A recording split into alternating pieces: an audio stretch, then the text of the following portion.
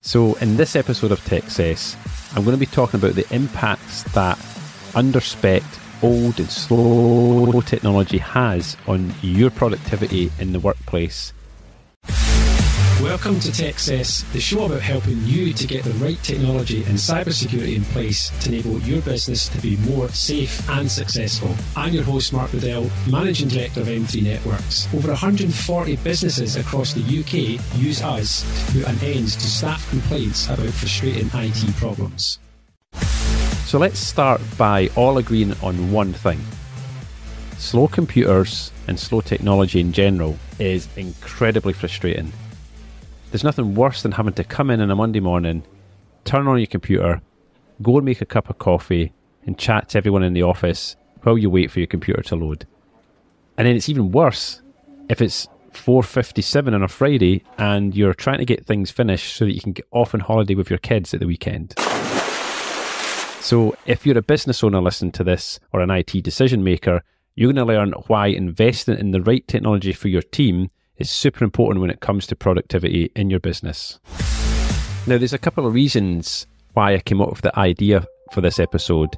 And one of them was that I read an article not that long ago that talked about why some workers were ready to quit their job because their workplace had bad technology that just made their job harder and more frustrating, and they just got to the point where they felt that they didn't want to work there anymore because of that. Employees can see if their employer is investing in the right technology in order to make their job and their work life better.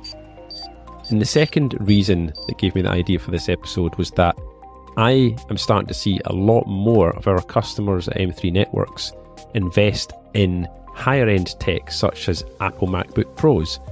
And I'm not sure the reason for this, if it's just because people want to give their employees a better experience, or they realise that investing in higher end kit does last longer. Let's be honest, a MacBook does outlive a Windows machine. Maybe it's because some businesses are hiring a younger workforce now, and those Gen Z may be expecting to have higher end kit, nicer things like MacBook Pros and iPads to work from. Because at the end of the day, you kind of have to give the people what they want, and that's why we've seen flexible working from home become the norm, because the new generation of workforce expect these things, just like they might be expected to have better technology to use. So a moment ago, I just mentioned that I'd read an article that talked about this, and to give you a couple of stats from that article, it said that before the COVID-19 pandemic, almost a quarter, 22% of workers said that they had already quit a job in the past because their workplace tech made their job harder. And the second survey showed that almost a third of workers, 32%, say they have said goodbye to an employer whose tech was a barrier to their ability to do good work. And almost half of workers in the US say they are likely to leave their current job if they're unhappy or frustrated with the technology they use at work. So having the right technology isn't just about efficiency. Investing in up-to-date technology is not just about having fancy gadgets. Yes, of course it's nice to work on a nice shiny MacBook Pro. I do. It makes using a computer a pleasurable experience. But it's about investing in productivity, creativity, and overall job satisfaction for your team. Of course, it is tough times. We've had incredible amounts of inflation this year in 2023, and it's not easy for any business just to go out and splash the cash on new tech. I get that, okay? But the reality is that the cost of IT and computer equipment went through the roof during COVID. And that hasn't changed. You're paying far more now for an equivalent machine than what you would have 3 years ago. So the costs are not coming back down like we probably predicted they were going to after things stabilised after the pandemic. It looks like higher technology costs are here to stay. So there's no point sitting waiting for prices to come back down. There's not going to be an ideal time to do this, other than that you want to make sure that you have things in place before they cause you a massive problem in your business in terms of either losing great staff members because you've not got the right technology in place, or they're frustrated, or it starts to cause you productivity problems within the business. Now, I did say that this episode was going to be for the users out there, and I was going to share some compelling reasons to why you can go to your boss and ask for that shiny new upgrade. So we're going to get started with a few of these and give you some examples of things that you might want to tweak and say into your own words. It's essential that, of course, you approach the situation with some clear benefits for both you and for the company. So here's some key points that you might want to consider. Productivity and efficiency. So, hey, I've noticed that the speed and performance of my computer slows me down. And with an upgrade, I can accomplish my tasks more efficiently, and I think I can save X amount of hours per week. What about cost savings? If we upgrade now, we might avoid more costly repairs or downtime in the future. Plus, newer computers tend to have a longer lifespan. There may be a new piece of software that you want to use that your current machines just aren't going to cut it. So, hey, here's the latest version of this whatever bit of software that we use that has features that we can use to improve our projects, but it requires more modern hardware to run it than we currently have. Or we could run it, but it's probably going to run crap and we don't want to bother installing the upgrade. You can talk about employee morale and satisfaction. I've touched on this already in this episode. You know, having up-to-date equipment can really boost morale and job satisfaction. I mean, I talked about the fact that I've just switched back to using a MacBook Pro, and I really enjoy using a computer again. It makes the day-to-day experience much better. If you're going to use anything for, 6, 8, 10 hours a day, then you want it to be something that's enjoyable to use, right? So having tools, the right tools to support your role can lead to much greater employee retention. What about if your machine's crashing all the time and running slow?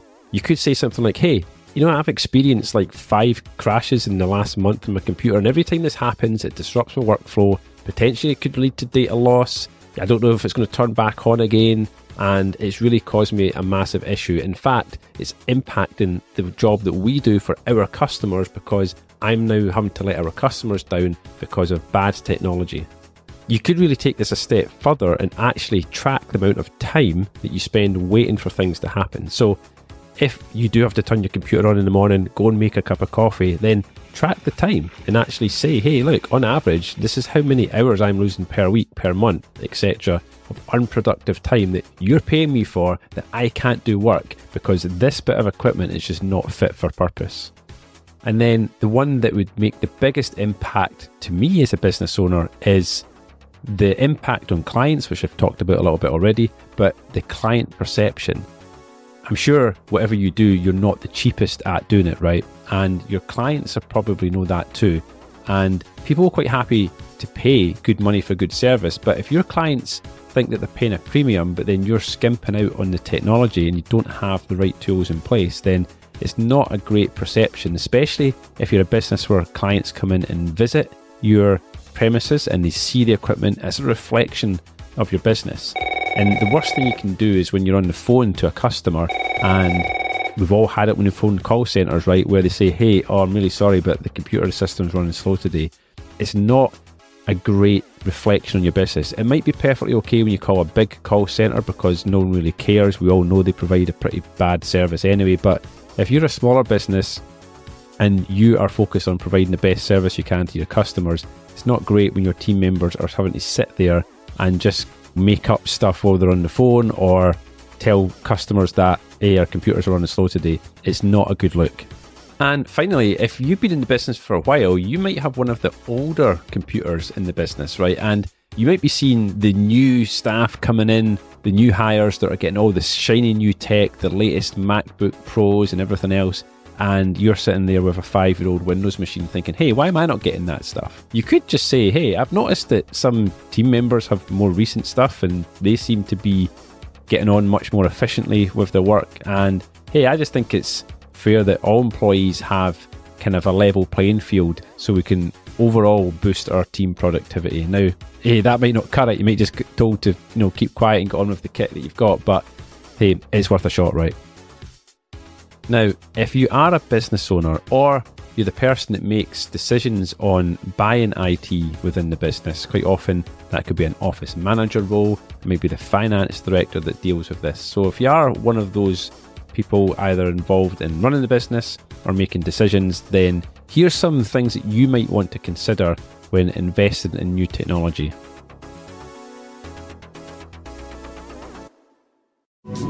first up, I just want to tell you a little bit about the IT Services Buyer's Guide that we have. This is a free document on our website. You don't have to enter any information to get access to it. You just need to head over to www.m3networks.co.uk/buyer's guide, and you'll be able to click the link and get the download. And this is going to give you loads of information to help you understand the questions that you need to ask any potential IT partner in your business, or indeed just go back and ask these questions to your existing IT company, and then you can help find out whether you're being served correctly and whether there's any gaps in the IT support services that you are being offered. Now, let's get back to the episode. So if you are one of those people either involved in running the business or making decisions, then here's some things that you might want to consider when investing in new technology. We've kind of touched on this already, but decreased productivity using outdated or underpowered tech can significantly slow down operations within the business. Regular software crashes, slow processing speeds, lack of integration can lead to delays and generally grumbles within the team. And of course, that leads to increased frustration. And nothing is more demoralizing for your employees than computers that constantly freeze, or pieces of software that are just not fit for purpose. And of course, staff have incredible pressures on them just to kind of get the job done and do the best work they can. And they're sitting there using tools that are just not the right stuff that they need to do the job properly. Next up, we have to talk about security vulnerabilities. Now, we've seen countless examples in the past that I'm not going to go into in this episode, where using outdated tech can often lead to security problems. And if you don't have the latest tech, or at least up-to-date and supported tech, then you're putting your company at risk of cyber attacks and data breaches and malware and all these things, which all obviously puts both the company and employees at risk. Because if your company doesn't recover from a cyber attack, then employee jobs are at risk too. So your employees really want you to take this seriously, because they've got to think about their own job security as well, which is super important. Think about your competitive edge in your market. Companies that are at the forefront of their industry are often there because they are investing in the business, and that includes investing in the latest technology advancements. And falling behind in the tech race means that your company can lose its competitive advantage. Now, I'm not saying you just buy technology for technology's sake, and I'm definitely not saying that just by buying the best technology means that your business is going to be even more successful. Of course, it's about a strategy and ensuring you have the right technology aligned with your business so that you can become the best at what you do in your industry. Now, I've already touched on my next point, but that is higher staff turnover rates. So as job satisfaction decreases due to things like inadequate tech tools, employees might start looking for greener pastures, right? So companies that don't invest in tech often see higher staff turnover rates. So this can lead to a constant cycle of hiring and training. Of course, that has a massive cost and time implication for any business, right? Especially just now. I don't know about you, but it's really difficult hiring people at the moment. If you want to make sure that you retain your good team and good staff that you have right now, then you should really consider make sure that they've got the right tools in place so that their job satisfaction is as high as possible. Because we all know by now, it's not just what you pay someone that is what they take their job satisfaction for. There's much, much more that you've got to consider these days. And by hanging on to old technology for too long can actually increase your operational costs, because think about it, if you're not upgrading your tech, outdated systems can lead to inefficiencies that cost more in the long run just because your team aren't working as quickly as what they can. And what about downtime from having to pay to fix things? You just put in sticky tape and plasters over the cracks just to try and keep your old tech running. Think about those things and think about how a new technology, new systems can eliminate downtime, eliminate inefficiencies, and actually make your business run the best it can. And finally, I actually just wanted to share a story with you which isn't actually anything to do with technology, but is directly related to the point that we're trying to make in this episode. My little brother is a joiner, and I remember a few years back, can't remember when it was, if it was probably before COVID, and he was hanging a door in my house, and he said, hanging a lot of doors for people, and some people complain about the cost of hanging a door because to them, you just screw the thing to the door frame and it opens and closes and things. They don't understand really what goes into that. And I think if I remember, he said, yeah, typically we'd charge, say it was £80 to hang the door. And he's like, what people don't realise is that the reason that I can do it for £80 and the reason that I can do it as quick as I can is because I'm using about £2,500 worth of tools to be able to do this job. If I was to use manual tools, he said it would take me 3 times as long. And so people just don't realise that I'm investing in all these tools in order to be able to do quick work and high quality work, so that when they see the door hung in their house, it's got the perfect gap all the way around, the hinges don't squeak, it opens and closes properly, it doesn't scrape the carpet at the bottom. It's a quality job, but they just don't appreciate that because they think, just hanging a door, just screw it up and it's fine. But it's what goes into it. And that is a good example of kind of what we're talking about here.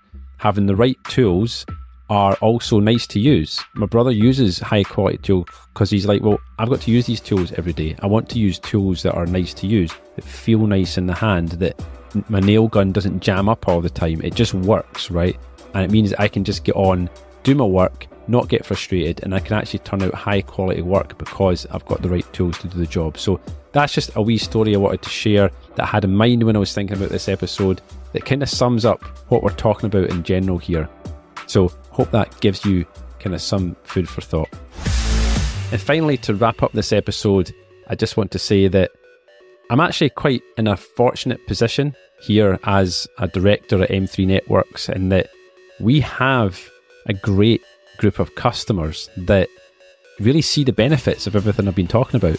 They see the benefits of investing in technology to help make their business more successful. They see the benefits of ensuring staff have good tools that don't frustrate them, that don't make them worse at doing their job. And it's a real pleasure to work with businesses that actually see technology as a great enabler for their business on a day-to-day level, but also in the bigger picture in terms of making their business more competitive in their market. So I really enjoy working with businesses that see technology like that.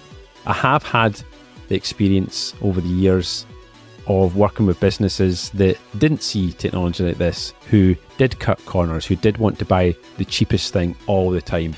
And needless to say, we don't tend to work with any of those businesses anymore. So it's really nice to see businesses out there that see technology as a tool and as a great enabler, and not just a cost of having nice shiny things. Nice shiny things are great, but ultimately these things are all tools that can massively improve your business if you just have the right strategy and you have the right attitude towards IT and technology.